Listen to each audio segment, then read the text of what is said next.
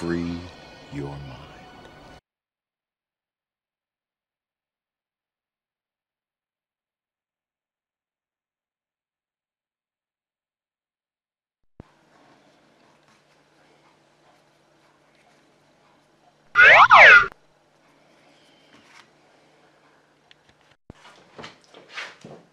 Okay, so today I'm going to make these Keto Coconut Naan breads, or Coconaans as I call them.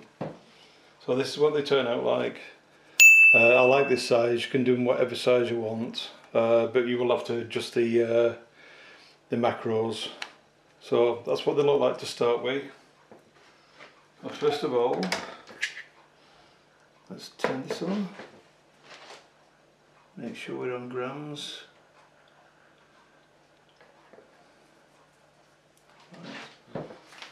So what you normally do, I'll tell you the ingredients first. Usually use 75 grams of coconut flour, 15 grams of psyllium husk, a quarter of a teaspoon of salt, and 3 teaspoons or 15 ml of olive oil. The 15 ml of olive oil is basically a tablespoon, but and we need warm water later.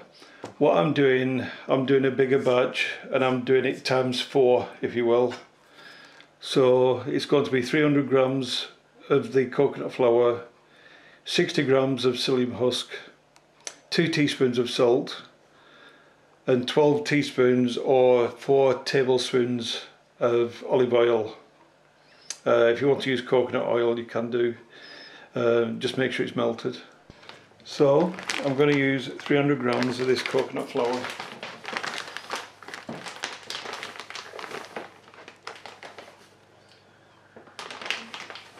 Slightly over there.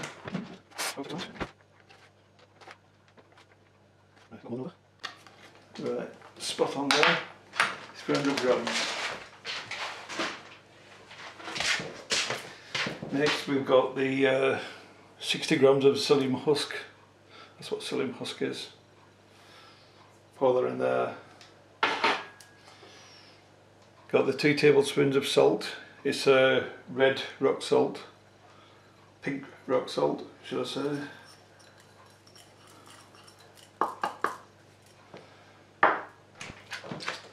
Then you mix up these dry ingredients. Well, just make sure you've got a fairly good mix. The mixture's combined. That should be okay. Now I'm going to add the olive oil, which works out at 4 tablespoons full. 1, 2,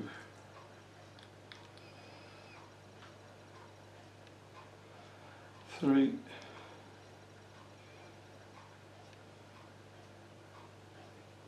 4.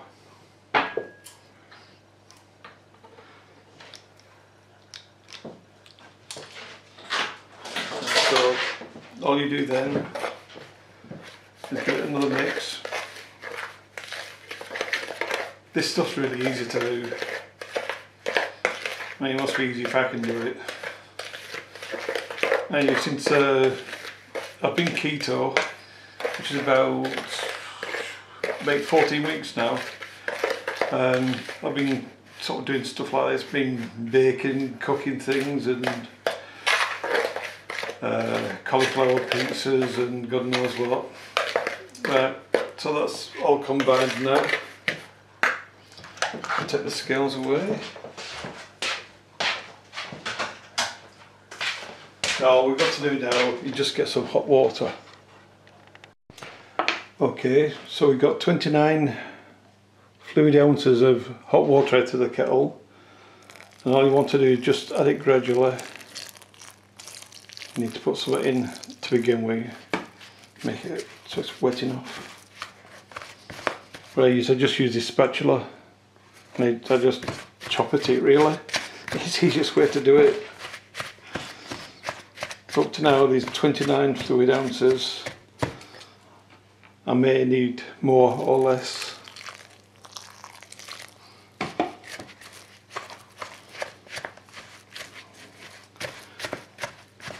I have a feeling it'll probably be more. What you do, you're trying to get a nice dough out of it.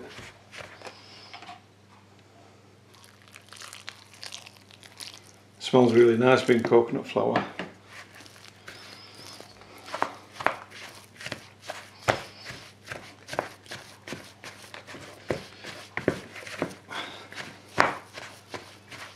Just a elbow grease.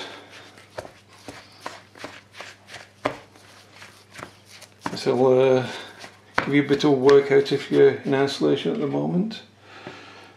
Right, so I'm going to use all the 29 fluid ounces.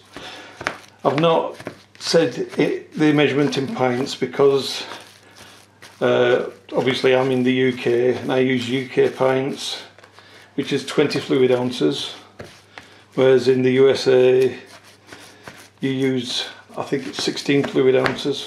So if I were to give you the measurements, you'd be saying the mixture's too runny. And it doesn't matter how much you put in your jug.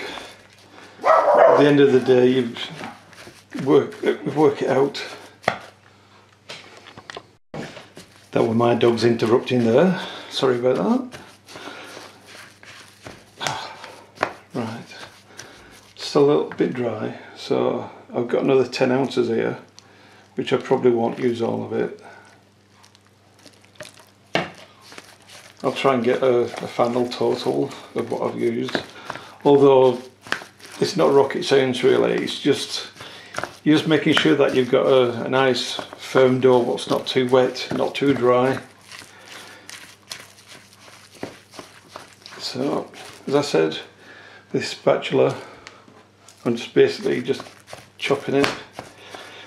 Easiest way to mix it all up, saves it going all over the place.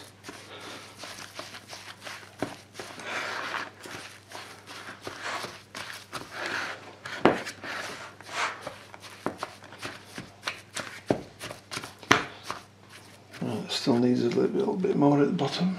I can feel it being dry there.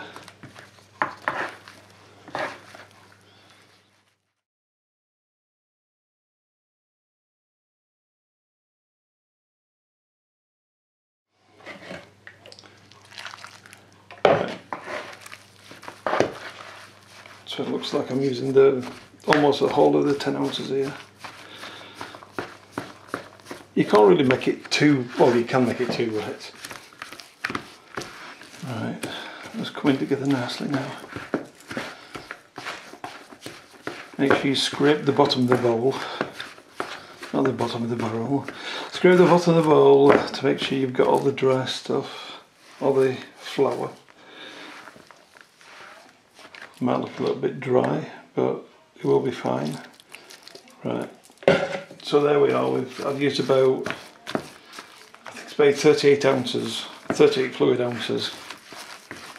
I think a fluid ounce in America and a fluid ounce in the UK is the same anyway. Right, now then, I can stop this running about all the time. Right,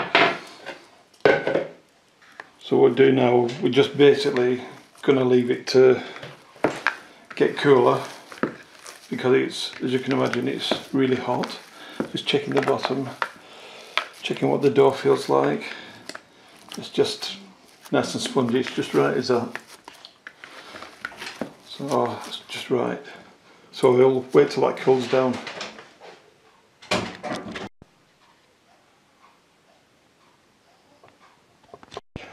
So all I'm going to do now is put some cellophane around it, some glad wrap, cling film, you name it, whatever it's called. I'm going to put that around it to stop it from drying out.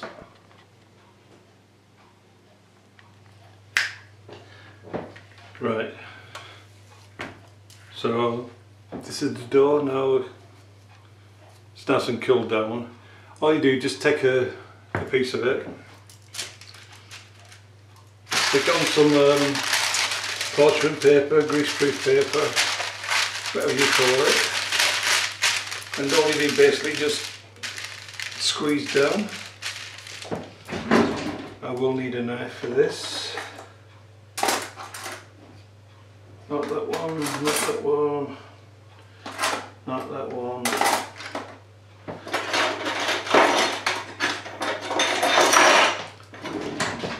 That one will do. Okay, so all I'm going to do, yes, not my rolling pin. I do not have a pink rolling pin. Okay, so all you basically do is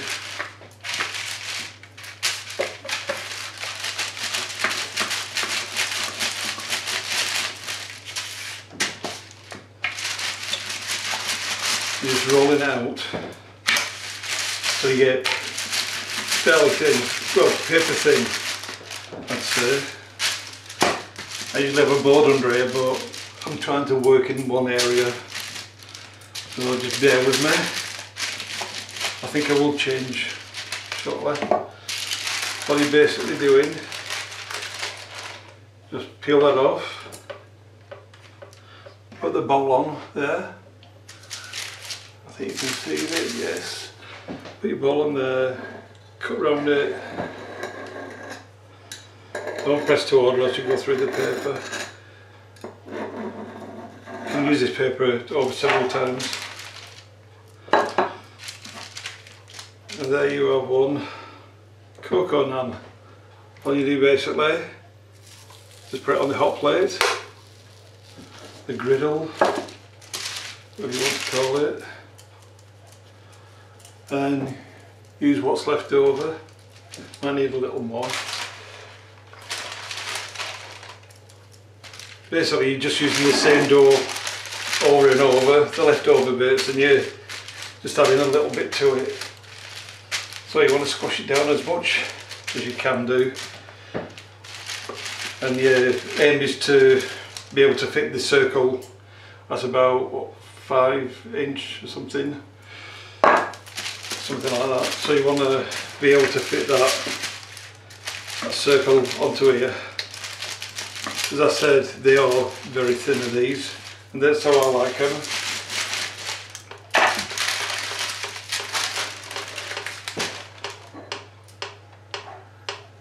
They do puff up slightly.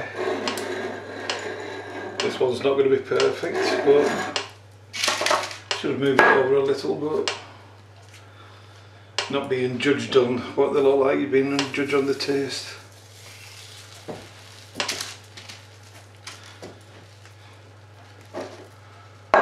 So just leave them cooking for a short while.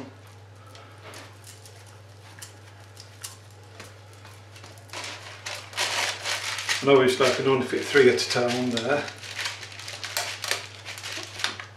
So any ones what I've got in front, I just pile up basically on a plate or something.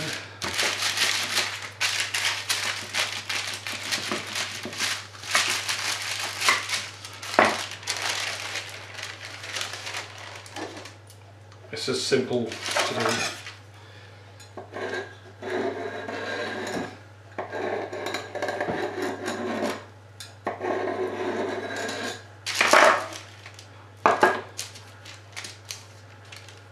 But you can actually see how paper thin it is, can you? Really paper thin.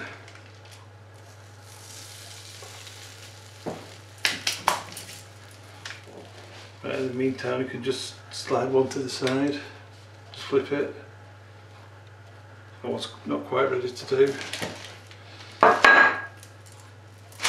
But while they're cooking away, all you're going to do now, just carry on, make another one. I meant to get some silicone, so you know, some silicone mats, so I could work with them instead of keep using this parchment paper. But as you know, we're on lockdown and I really don't want to go outside. Continue about the keto. I don't know how many of you know, but I am diabetic for type 1. So since I've been on keto, my A1C I think it's the same in America.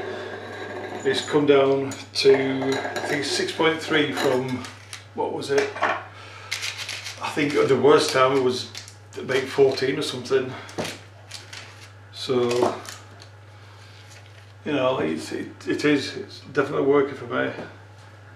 And I've lost around about just slightly under 30 pounds, so, which I needed. I need that for having an operation on my knee. So, it's all good.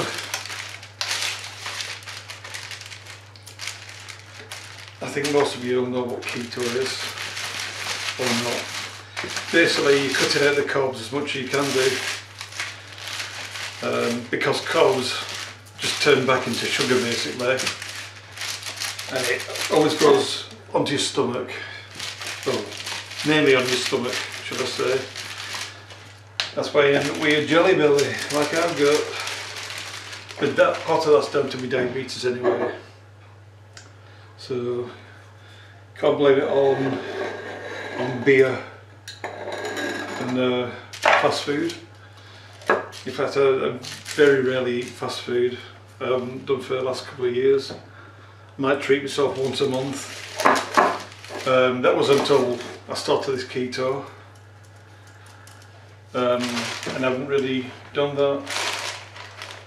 We've been out for meals and I've just thought like chicken and bacon salad.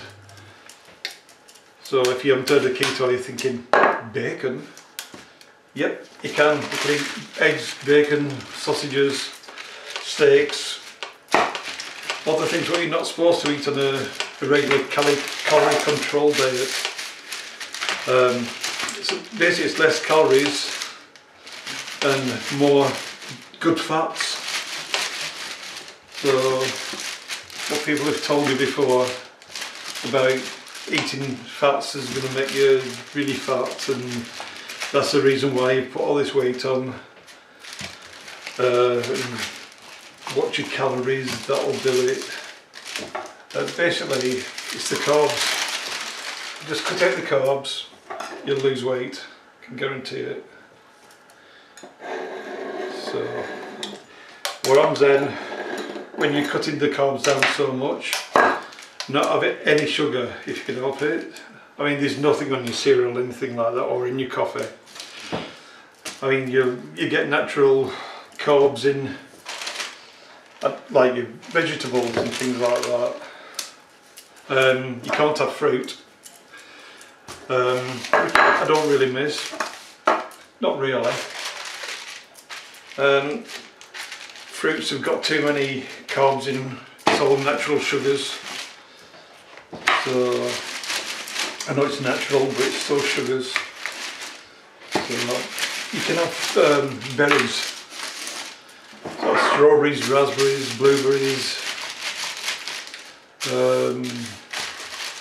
blackberries, whatever you want, whatever berries you want. You just got to watch out for how many carbs you're having, basically. You can have things like broccoli within reason. Because broccoli is about 4 carbs, and you're looking to have about something like 20 carbs a day. That one's a bit thick, but doesn't matter. You're looking to have about 20 carbs a day, whereas before this diet I was having about 70, 80 carbs per meal. So yeah, not good for you. So anyway, I'll just flip that one back over. That's doing nicely, that's doing nicely, that's doing nicely.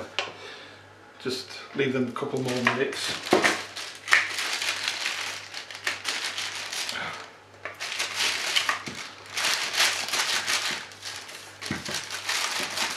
I really need to put a cloth or something under this because it's sliding all over. I think you've got the gist right now. It makes around about, this recipe where I've just done now, as I say, it's like 4 lots of it in one go. And that'll make about 50 of these. what I did last time when I made 50, I froze half of them. Well, no, in fact, I'd split them into about 4 bags. So I kept one out and I froze the rest of them. All you need to do is just take them out of the freezer, let them defrost overnight. Or if you want to put them in the toaster, frozen, they're okay. There's no problem there. They're really good to have with things like curry, or even your salads, anything what you want to eat basically. Just have it like a piece of bread or something like that. I mean, I've had sandwiches with them. They're really good. I've had melted cheese on them. They're really good. Oh, well, cheese. I know it's high in fat, but you're allowed cheese on this diet. So, if you're a cheese lover and you want to lose weight and you love your steaks and everything, this is a diet for you. So right, that's the first batch done. Then just look how bendy they are, how flexible. So you can use them as tortillas or whatever you want to. So that's the first 3 made. So I'm just going to put these over here. I'm going to finish off doing a few more here and then I'll get back to you.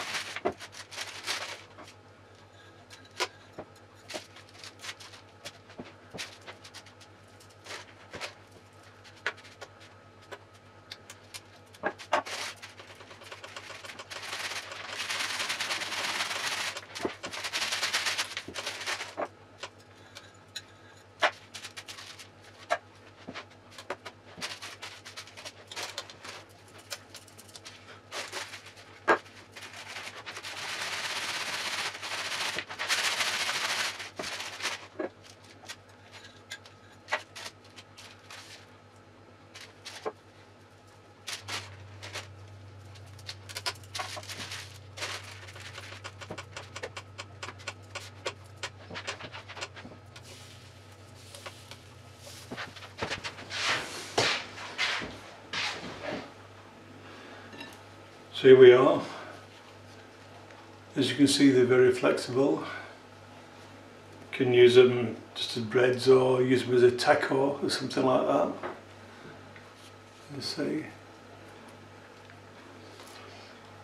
I mean, I was sort of practicing something different. I've done a few different shapes, like a rectangle or oblong, whichever you want to call it. They're still as flexible. And I've put some cumin seeds in these ones. I've just tried these and they're very nice. So that's it. So they're easy to make. These ones, if you do them paper thin like I've been doing, they work out, let me check, the calories are about 26, the carbs around about 1.8, the fibre is 3.3, the protein is 1, and the fat is 1.9, call it 2. So regarding net carbs, I've got 1.8 carbs, then a fibre of 3.3. So make what you will of that. Is it 1.8 carbs, or do you take the 3.3 away, which will leave minus 1.5? Yeah, leave me some feedback about that. Let me know what you think, and let me know what you think about them. Okay, thanks a lot. Okay, let's try one of these bad boys.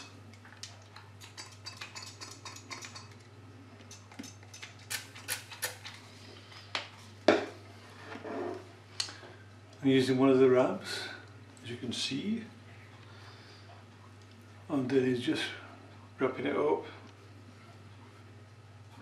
put it into this egg master.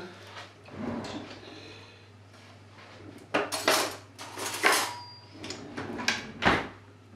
we are, it's down there. Let's just crack an egg into it.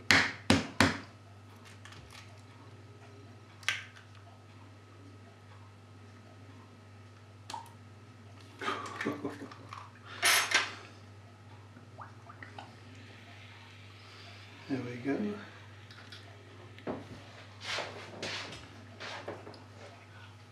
All we do is wait.